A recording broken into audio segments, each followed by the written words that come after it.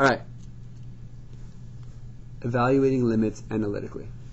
Basically, the first way you do any kind of limit analytically is plug in the number. -2.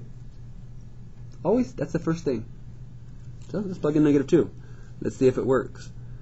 That will be the square root of 3 times -2 squared minus 5. Which will give you, this gives you 4. 3 times 4 is 12. So what's my answer? Square root 7. So, the limit as x approaches -2 of this function would be the square root of 7. Basically, the output is the square root of 7, so is the limit. Okay. If you approach from both sides of -2, you would approach the square root of 7. Okay, that's the easiest. Always, always, always plug it in. Easy. Now, when I plug in -3 here, does it work? No, because when I plug in -3 on the bottom, you get 0, and you cannot have a 0 in the denominator. On this one, when you plug in 3, will it work? No, because the bottom cannot have a 0. So right away, neither of these have an output. So we somehow got to find the limit in some other manner. Okay? So, this method the book calls dividing out. This one's called rationalizing. Dividing out basically means factor top and bottom, see if something divides or cancels. So, we're going to factor top, factor bottom. The top, I have a certain way of factoring these. You can do it your way if you have a better way, but here's my way of factoring the top. You multiply the 2 and the -3, get -6. You put the 5 on the bottom. Again, to get that -6, you multiply 2 and -3. What two numbers multiply to get -6 and add to get 5? 6 and -1? So we now have x plus 6, x minus 1. But this 2 right here, because I multiplied it by the -3, I have to divide it back out. It's called bottoms up method. Some people call it that. Which 6 divided by 2 is 3. And this one doesn't reduce, so you take this 2 and bottoms up, bring it up. It is one of my favorite ways to factor that kind of problem. So, when you write limits, it's kind of stupid, but you need to get used to rewriting the whole thing every time. You have to write that limit sign. I hate it. But for the AP test, if it's a free response, you need to write it every time. So, the top factors as x plus 3, 2x minus 1. Okay, the top factors right here. The bottom, most of you are hopefully pretty good at this, difference of squares. Bottoms is a difference of squares.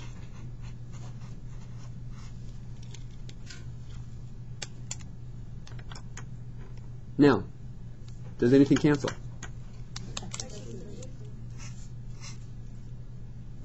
I now have the limit as x approaches -3 of 2x minus 1 over x minus 3. Now, can we plug in -3 to our new equation? By the way, this equation would give you the exact same graph as this equation, except where the hole was will be filled. That's what's so cool about this. It makes a whole new graph exactly the same, but fills in the hole. So with this new equation, we can now plug in -3.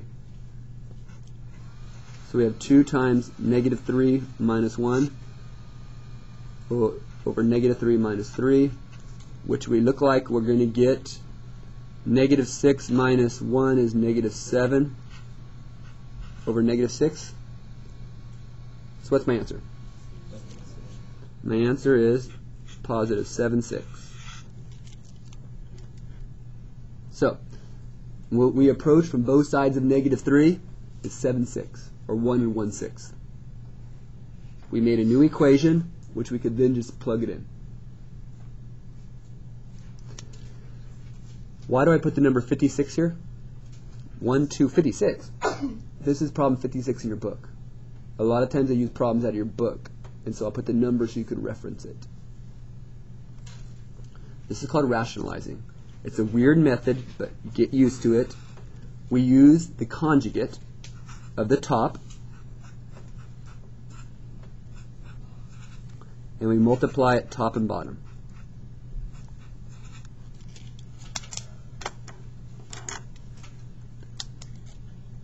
Now, don't forget your limit.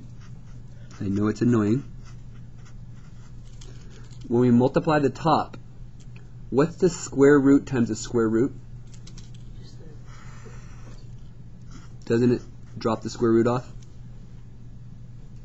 And when you multiply this times 2 and this times negative 2, doesn't it disappear? Do you see a difference in squares here? Difference in squares always loses the inside. Because 2 times this and negative 2 times this is going to drop out. And then we're left with the negative 2 times 2, which is minus 4. Do you see how the whole square root dropped off the top? The bottom, not as nice, but let's actually leave it for now. You'll see something as that. Some of you will be able to see right away why I left that. Now, do you see this x minus 3? Look at the top. What's it going to become? Isn't that going to end up being x minus 3? Do you see something? Won't this cancel? Leaving you the limit as x approaches 3 of what's left on top? 1 over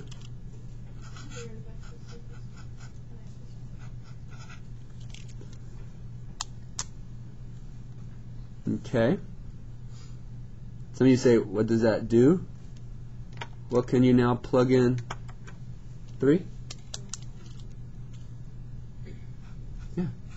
1 over the square root of 3 plus 1 plus 2. And what is the square, what's this going to be? 2, because the square root of 4 is 2, and 2 plus 2 is, so my answer is 1/4.